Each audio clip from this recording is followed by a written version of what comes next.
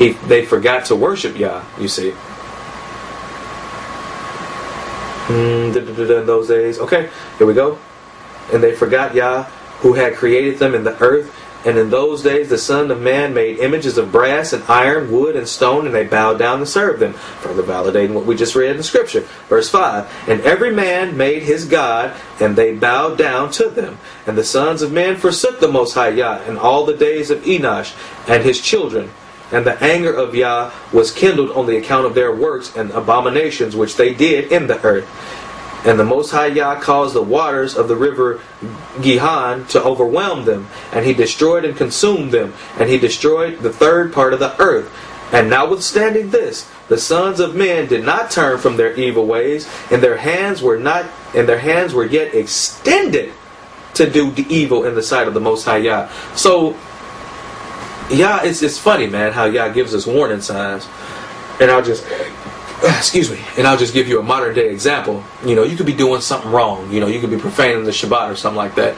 And while you're out profaning the Shabbat, Yah could cause your tires to go flat.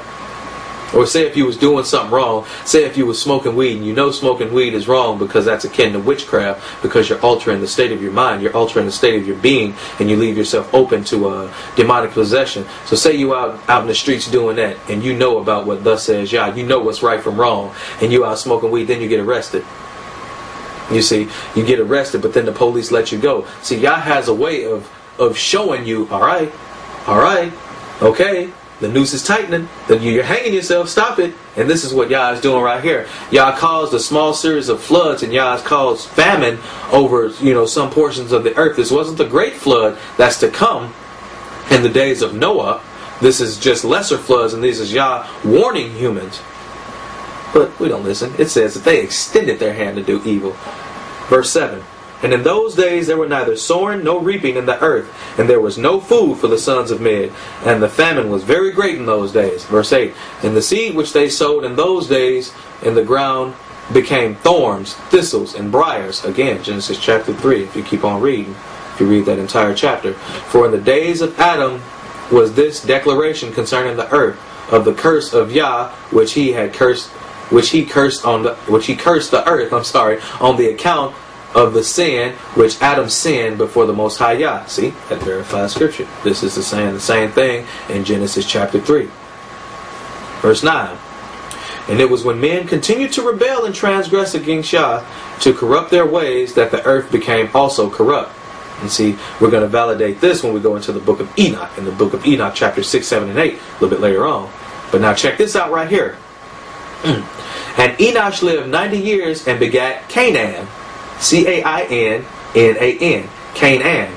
Pay attention. Remember Canaan, because we're going to go back into the pseudepigrapha and we're going to see what Canaan did just to upset Yah. We're going to read about it here. Then we're going to go into the pseudepigrapha and read it. And you can find Canaan's father in Genesis chapter 10 verses 22 of the canonical books. See how it all connects? That's how you know when something's true. It's validated. Yeah, Yah took this knowledge from us. Yah took the knowledge of the Hebrew Israelites from the physical Hebrew Israelites. But now, praise be to Yah, we're getting that knowledge back because we're turning back to the Father Yah. You say, the word never left us. It was just our knowledge of it was removed from us. And so now when we come back, like it says in Deuteronomy chapter 30, verses 1 through 5, when you turn back to Yah, those curses will be lifted. It is then and only then when those curses will be lifted. But let's read about Canaan here. And Canaan grew up, and he was 40 years old, and he became wise and had knowledge and skill and all wisdom. And he reigned over all the sons of men. And he led the sons of men to wisdom and knowledge. There's that word again, knowledge. Wisdom and knowledge. It's funny about that word knowledge. Francis L. Bacon, we're going to learn about this clown a little bit later on in part 2 of this lesson. But he lived in the 1600s, early 1600s, and he, again, by means of astrology, divination and things like that, and fortune telling, he foresaw America, and he called America the New Egypt. He was a Mason. You know what I'm saying? He was in one of those esoteric societies. But I bring him up because he coined the term knowledge is power. And see, that's what they get you. They say, oh man, knowledge is power, man. The more you know, the more you grow. Well, if you're learning about dead man's things, you ain't going to grow an inch. You ain't going to grow one iota in the eyesight of Yah. It's only when you pick these books up and you learn about some truth that you're going to grow both spiritually and physically. But anyway, I just thought I'd throw that out to you guys. For Canaan was a very wise man and had understanding in all wisdom. And with his wisdom he ruled over spirits and demons. He had the power to okay, that sounds like something we're gonna read a little bit later. He had the power to cast a spell and the power to conjure up some demons too, huh? Sounds like he was pretty wicked. He was doing some funky stuff. We'll see. Verse 12. And Canaan knew by his wisdom that Yah would destroy the sons of men for having sinned upon the earth, and that the Most High Yah would in later days bring upon them the waters of a flood.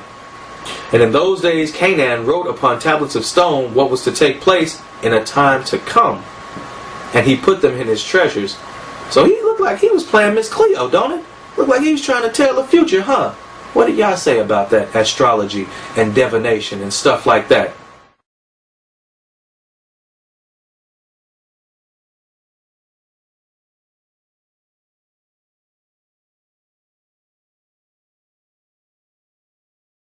So you tell me, is that good knowledge, or is that forbidden knowledge? Is that forbidden fruit that we weren't supposed to eat? Ha! I heard that. All right, let's go now to.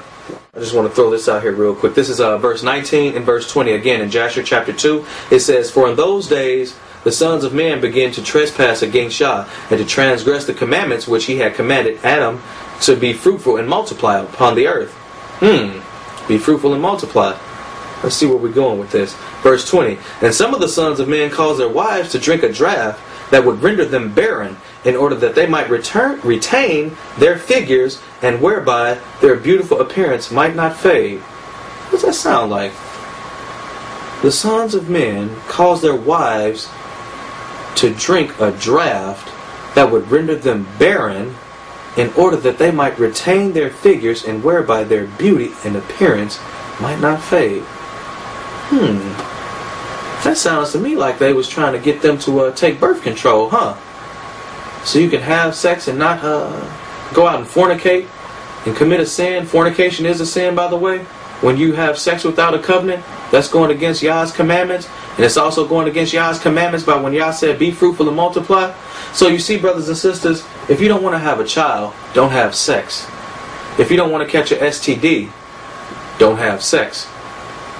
If you don't want to deal with the repercussions, don't have sex. You see, the only reason Yah made that available to man and women for us to go out and procreate, for us to go out and be fruitful and multiply as Yah had commanded us. There ain't no such thing as casual sex in the kingdom.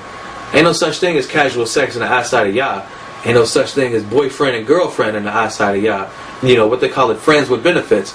That's a sin. It's an outright sin. And it goes against what Yah says.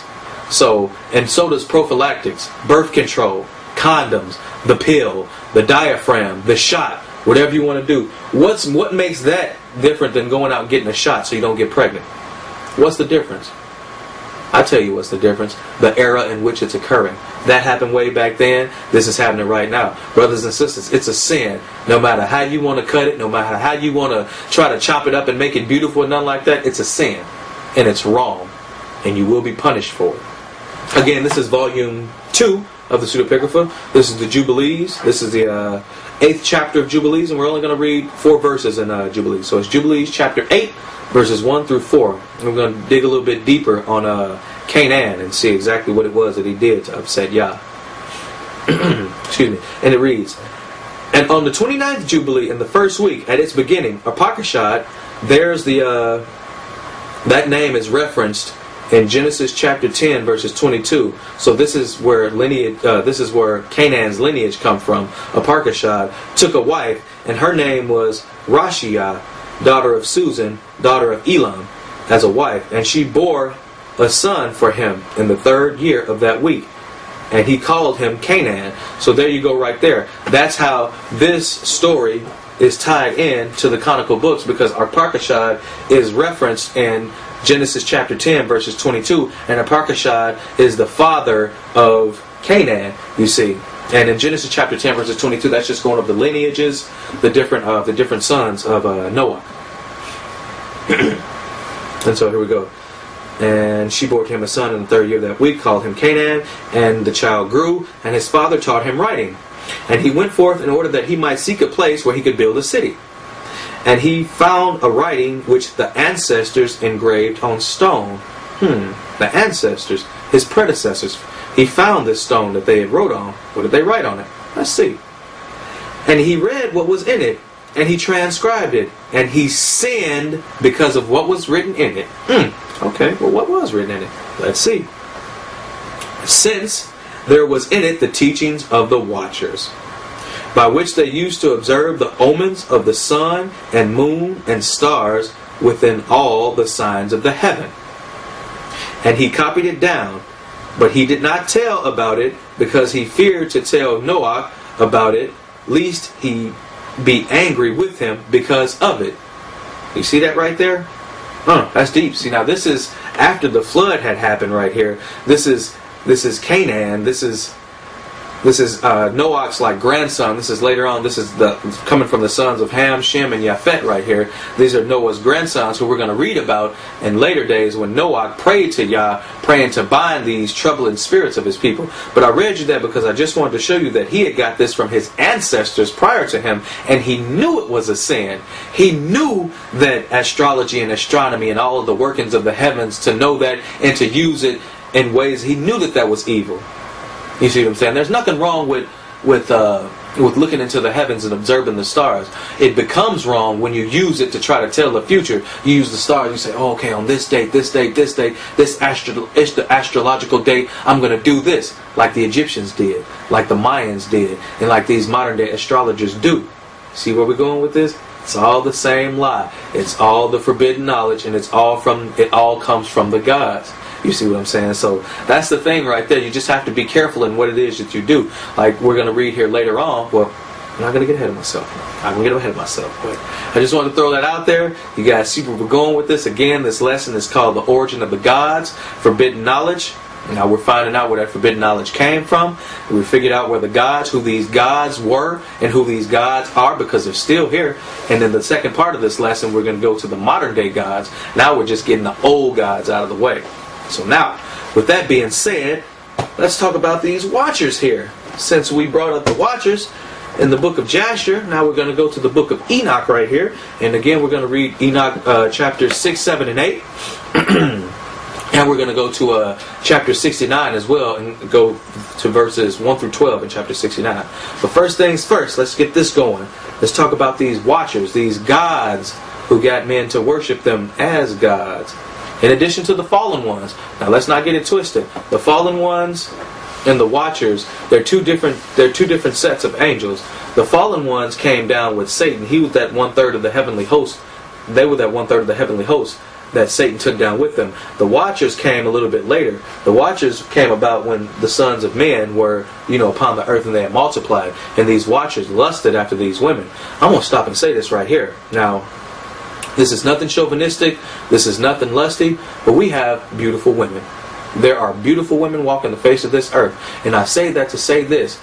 If the beauty of these women could get angels to sin, brothers, you have got to exercise some caution when you're out there in the world. Trust me, I know. I am a man. You know what I'm saying? And I am attracted to women. But because I made a covenant with my wife, and because I know that to lust after women, I know that that is wrong, because we're going to read right here in a second. We're going to read what it got these watchers to do. Now just bear that in mind, man. The woman's beauty was so great that it got these angels to sin. It got these angels to come out of heaven to come down here and have sex with these women. So brothers, hey man, and now it's like 10 times worse, because you can't even turn on the TV without seeing booty. You can't even turn on the TV without seeing sex. Even in the children's shows, they're advertising sex. This is how far we have come as a people, brothers and sisters. This is how far we have sunk. You know what I'm saying? This is how bad it's gotten. And who is in charge of it? Well, it's the sons of Satan, obviously the ruling class society members here on this earth, who have swore in allegiance to Satan and his followers, meaning the 1/3 of the heavenly host who he brought down here. You know, we gave over.